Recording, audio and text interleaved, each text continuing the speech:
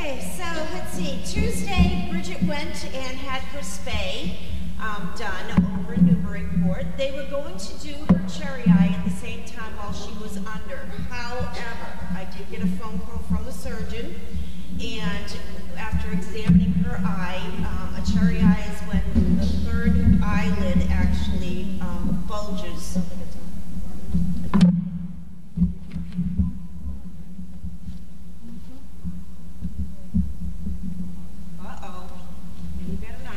Problems. Hold on.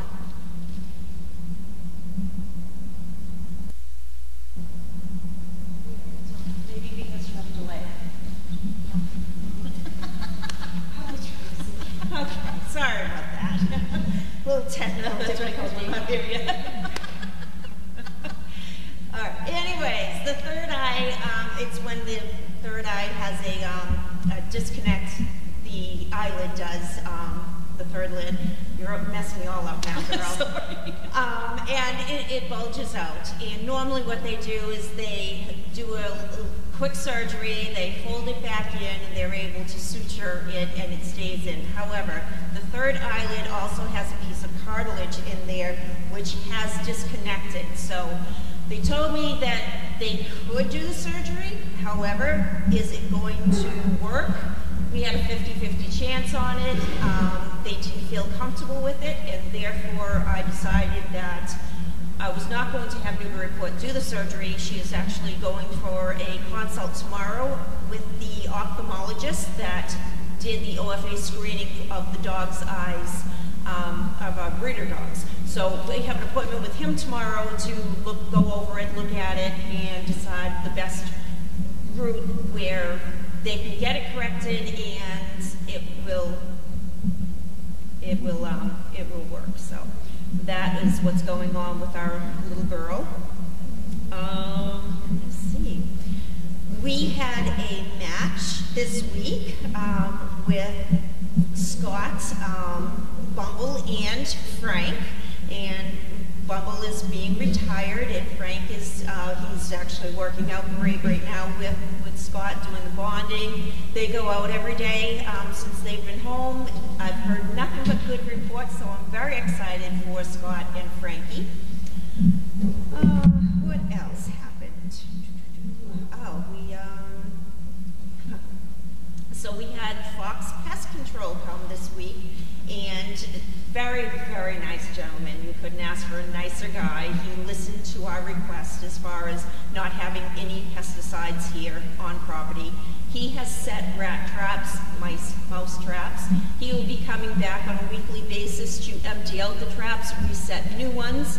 And as far as our hallway or aisleway where the dogs are walking, they're actually snap traps that are within a container, a box. So the rat or the mouse will go in, it will get snapped, but it's in a box that the dogs can't get to the rat or mouse.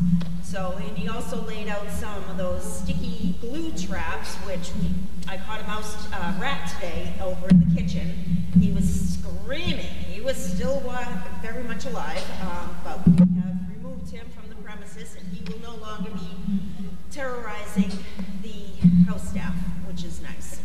So we took care of that, but they've been snapping. We've been catching some mice here, some rats there, and you know, they're determined to come back and, you know, take care of all our mice issues and all our rat issues using these snap traps or glue traps, and they just know how important it is that we have to make sure that the dogs don't have access to them. So that's working out pretty well.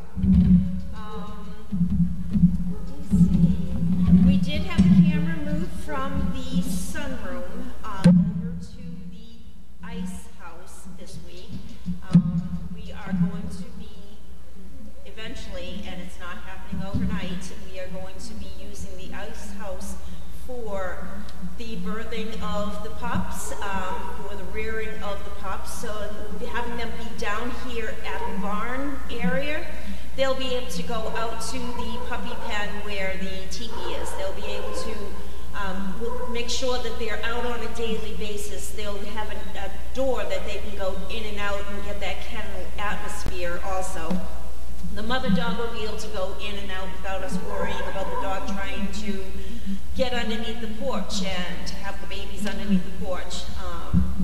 And it's a smaller area. It'll be nice because our volunteers will be able to participate more with the puppies. The puppies will be able to be socialized better than having them up at the house where only certain people were at the time allowed in the house. So we'll be able to have volunteers and staff and everybody else be able to see the puppies, which is going to help with socialization. So that is good. As you all know, Jagger is here with us. He goes next week for a checkup at the vet's office to make sure his blood work is still doing well before we even contemplate doing surgery on his knee. We have ordered him a brace for his knee to help stabilize the knee as he's walking around. But if you've seen him walking through here, he's been walking great. His dad is right here with him right now, doing some lovin's over in the laundry building, so that is awesome. Jagger is just flying high right now. He's so excited. He looks great. Yeah, he does. He looks really good. And that is pretty much it. We had our first snowfall. I had 5 inches at my house. I did, and it was great. But we had a little bit of dusting here. We've had, Elena came back and they had a little tree that was donated to us that she helped decorate, and then they just came back yesterday with a little 8-foot tree that we will be putting lights on and getting a little festivity going here at Service Dog Project. So we had it so the camera can see it, and hopefully you guys are enjoying it. All right, and Wilson went to your house for the weekend. How did Wilson do, Tracy? He did awesome. He was so good. He got tired out fast. Bella runs circles around him. And she still keeps going, but they played for 2 hours and sleep for 4 hours. Then they pick it up and he played for 2 hours and sleep for 2 more hours.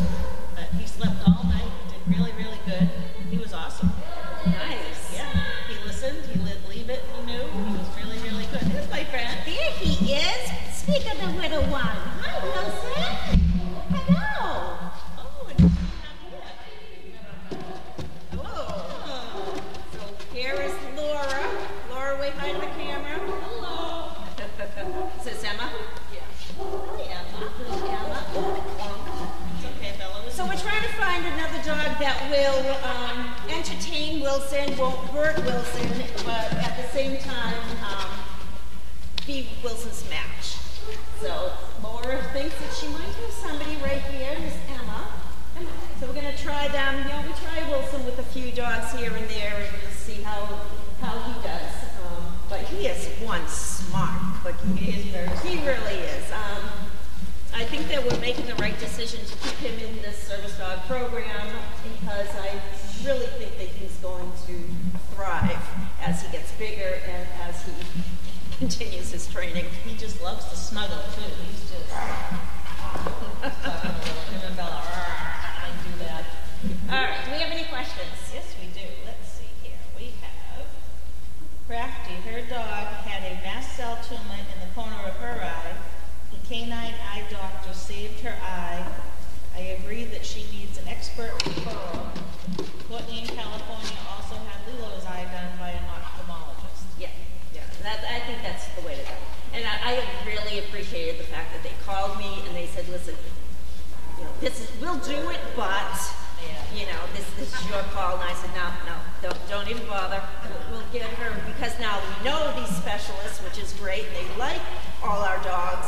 We can very easily get in. So I called up and I said, yeah, we got an appointment for Monday. So very excited about that. Emma Crafty asked how Jagger is progressing, and you just talked about that. Yep. Bob B. from Minnesota. So happy for Frank and Scott. Even though the dogs are off to do wonderful work, it's still hard to see them leave. It is. He's a great dog. It is. Yeah. Sarah C., our volunteer, that's her boyfriend. So she really had a hard time with Frankie leaving. But, you know, there's always going to be more. And we have a great litter that's going to be coming up. And, you know, Yeah, she sent me a text the other night. My boyfriend's in the guest house. I got to go say goodbye to him and hug him and kiss him. I said, oh. Yeah. We do get very attached to these dogs, but we have to save room for more coming in, for more people we can help. Yep.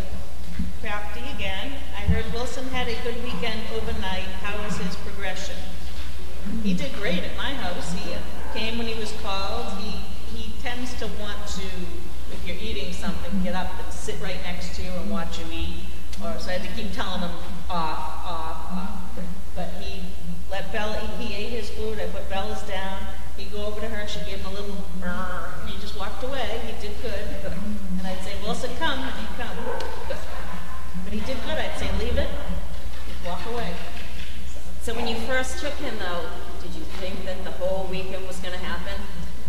I was a little nervous. I sent Lynn a message the other night saying, I don't think I'm going to get any sleep. These two dogs have been playing for like hours at 9:30. They both crashed and he slept until 6 a.m.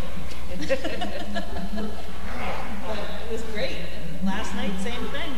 I actually stayed up and watched the Patriots and he's snoring away next to me in bed. Nice. He's a good dog. Nice. Yeah. I'm glad he's going to stay in the program. Okay. Claws and paws. Will cameras be placed in the ice house? You just said that. Yes. Yeah. Kathy Stevens, wall fly. I haven't been on here in a long time. And there, no DD. Somebody replied to her. The DD has been copied below, posted down below in chat. Pat, how is Sloan progressing? Will he be a service dog or a perfect pet? Right now, we have not washed any dogs out of the program as far as that age group is concerned. Sloan is going to be an interesting dog to. He's going to be challenging. That he is. He needs to. He gets bored very easily. I feel that they all get bored very quickly, especially at this age. They don't like being pent up in their kennels. So the more we can get them out, the better. We can get them running in the pond. You're going to have Wilson first. Listen. Willie. Will. Watch your tail. There you go. Come here, honey. Come on. Gonna get a drink. Gonna get ready. So Sloan is not being washed at this moment. We are working with him, and it's good that we have like Laura back for a little bit. She can also help out with the assessing the dogs, bringing them out, and getting her input because that is, we do value all the trainers' inputs on all the dogs. And they listen good to her. She walked through and said, hey, they all shut right up. I said, wow. Okay, let's see. Bob B. Last week, Wreaths Across America was mentioned. Were you able to participate yesterday or was it too wet? No, we were not able to participate. I just didn't have enough volunteers that wanted to go out and participate with it. Unfortunately, we do have a nice event coming up. It's at an Elks Lodge, which is kind of like a VFW in January, late January, that a good-sized donation is being gifted to us, and it's a Sunday morning. We're going to be showing up with a few puppies, not young pups, but a little bit bigger, and a couple of the adult dogs, and have them like they normally work the crowd and see how that goes. Ruby! Hello! Everybody would love to see Ruby. Here's Ruby. Hi, baby girl. Yep. Who is that? You tell him. Say, that's right. Say, please don't jump on me. Okay, Crafty again. Have you spoken with Pixie's vets? She has undergone at least 2 surgeries with her ITP diagnosis and maybe have advice on how to manage Jagger medically during the surgery. Yeah, I speak to Stacy probably, I want to say we at least text once a week if we don't talk to each other once a week. So she, she gives me her input whenever I need it, which is awesome. She's a great mom. And I went and saw them, and they look great. Pixie and Dale are doing awesome. Okay, Joan, how many dogs are currently in service dog training on the farm? That's a good question. We have, Laura's counting. There's 10 big ones.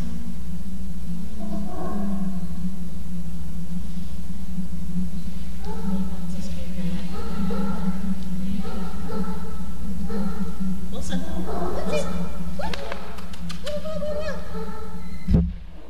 22. 22, yes. Thank you for telling me, Wilson. Yes, 22 of them. Okay, Crafty. How are the young girls in their first barn overnight? They did really well. I am going to make sure that they do have a nice blanket. I did remember when they were up at the house that one of them liked to suckle on either a blanket or that flattened elephant that was up there. Oh, they mentioned that earlier. Yeah, so I'm thinking about grabbing the flattened elephant and bring that down to them and make sure that they have some toys their size that they're not going to get hurt by, but they'll have something to play with during the night also. Here's one from Love Husky. Seems a lot of what you say is opposite of Carly. What puppies are going to be born? Colleen says ice house too cold. Fate of Wilson thought he was to be a perfect pet, question mark. It is a bit confusing. Yes, I imagine it is. What Carly has given me the reins to be in charge of all the dogs down here. She says the ice house right now, yes, the ice house is too cold to have puppies. That's why we are not having puppy. Capri is not going to be whelping in the ice house. I am working on something to get the floors warmer and redo the whole ice house so that it can accommodate a pregnant mom, their puppies, and then as the puppies get older, you know, they'll be able to come in and out. So I do have a lot of work to do in the ice house. Hopefully by the next litter that we have, it will be up and running, but right now we're utilizing the house. We're utilizing, you know, whatever facilities that we can. The ice house is pretty warm. It is warm. It is very warm. You know, I was just in there. Ruby was in there. Yeah, yeah. I mean, the floor gets cold, but they all do. But if they could put something down, Yeah. that should be easy to fix. Yeah, we're actually looking at a pig mat, which they have. It's a livestock mat that actually warms the temperature 35 degrees warmer than what the current air is. So we're looking at things like that also to possibly put down. Need one of those in my kitchen. Yeah. Okay. What are you doing? On the other side of the river, You do. we have Bridget and Callie start their off-property training. Oh, Nessie and Callie. No, they have not. They actually just came down. We were trying to get them acclimated to being down here. I just added them to the rotation board, so as of next week, that is what we're doing. They're going to be taking their car rides, learn some leash training with them, and we'll start their training there. They are trained as far as spoon feeding, etc. They do know their names. Hi. So, Crafty, thank you for these weekly updates. Schnauzer Mom, wow, dogs are loud. Yeah, it's getting into its feeding time. yeah. Crafty, any news on fundraising? We just kind of went over, we're doing one in January. Yeah, so we are doing one in January. We are looking at some, we'll be meeting with the event and fundraising team again, get some more ideas out there. And at the same time, work on seeing if we can get some more matches made. Crafty, why are the dogs barking in the background? Because it's almost dinner time. And they know, they can hear when you're putting the food into the bowls. There's deer out there. Yeah, I had one walk right in front of me in the driveway the other night. Yeah. There's deer out there.